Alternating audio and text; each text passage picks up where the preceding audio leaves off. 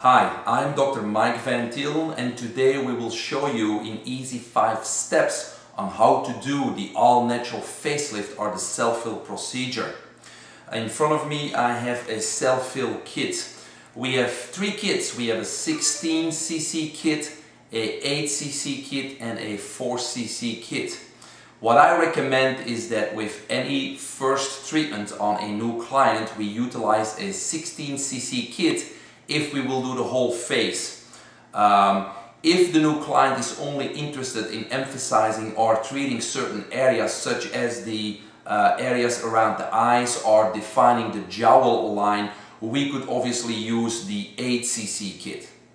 Regardless, the second and the third consecutive treatments, I suggest we use an 8cc kit to emphasize those problem areas. So in front of me I have a 8cc kit that we're going to use today on our client. We will emphasize certain areas of concern, and what we have in the kit is obviously the devices to draw the blood. We have a butterfly needle, we have a tourniquet, and we have a device to make sure that there's no contamination.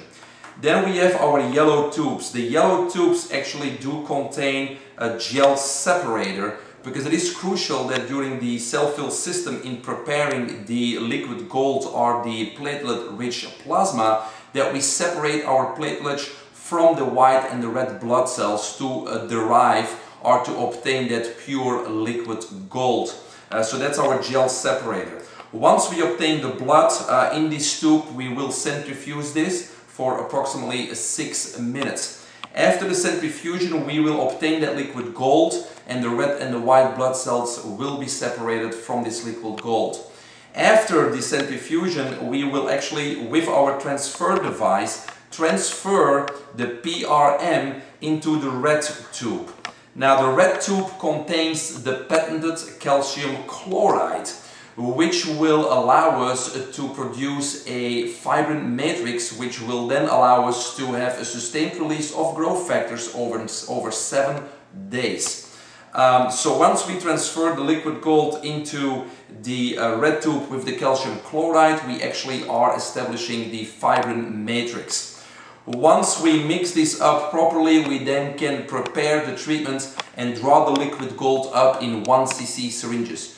Usually for every 9 cc's of blood drawn, we will obtain approximately 4 cc's of Selphyl. And then we actually, our last step in the procedures is to actually inject this liquid gold or the PRFM into the patient's problem areas. This last step needs to go pretty fast because we need to inject this gold liquid pretty fast before it becomes viscous, because at that point it will be unusable. So let's get on with the treatment, and we will explain step by step on how we will do this.